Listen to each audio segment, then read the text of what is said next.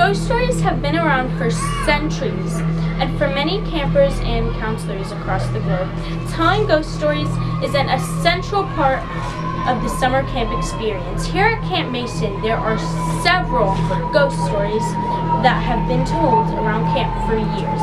Today I will be uncovering some of the infamous Camp Mason ghost stories and discovering how true these tales really are.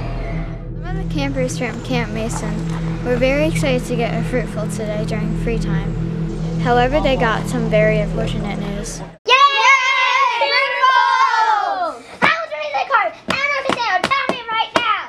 Okay, let's see. Oh, you're right there.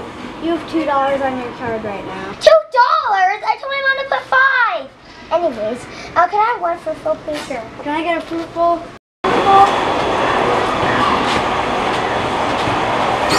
There's no left. What? I think I got this morning. I'm sorry, there's none left. You're joking? You're joking! Okay. Of course. I don't want a kid later. Sorry, I'm not joking.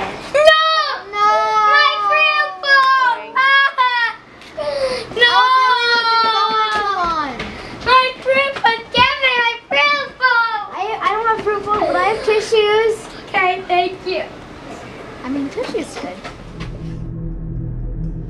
So why didn't I get my fruitfuls? That's because of the 5'7" sheriff. The 5'7" sheriff? Yes, there's an ancient ghost story of a ghost that roams the camp. The story goes, yes, up at the Pioneer Cabin, there was once a sheriff who lived in a house very long ago, and he was working on some experiments in his basement one day. His house exploded. So there's a rumor that now his ghost roams around in the forest, and if you go up there at night, you will see his ghost. Huh, there really is none left. I wonder what happened. Maybe one of the kids stole them. Good idea. We can check the Oh yeah, good idea. Let's go.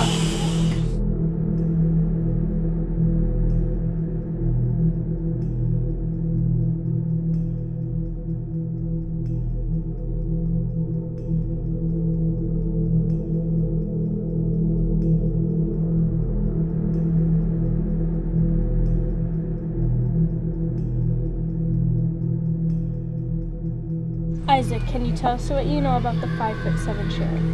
I think a better place to start would be, what don't I know about the 5'7" sheriff? I don't know where he goes during the day.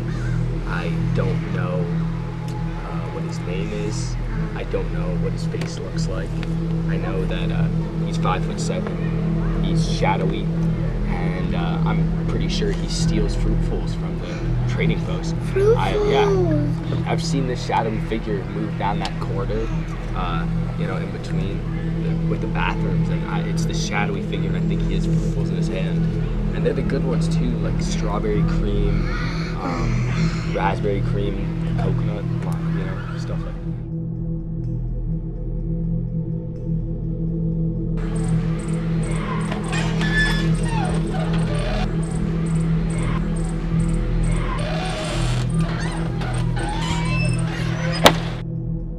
Can you tell us what you know about the 5'7" sheriff? No!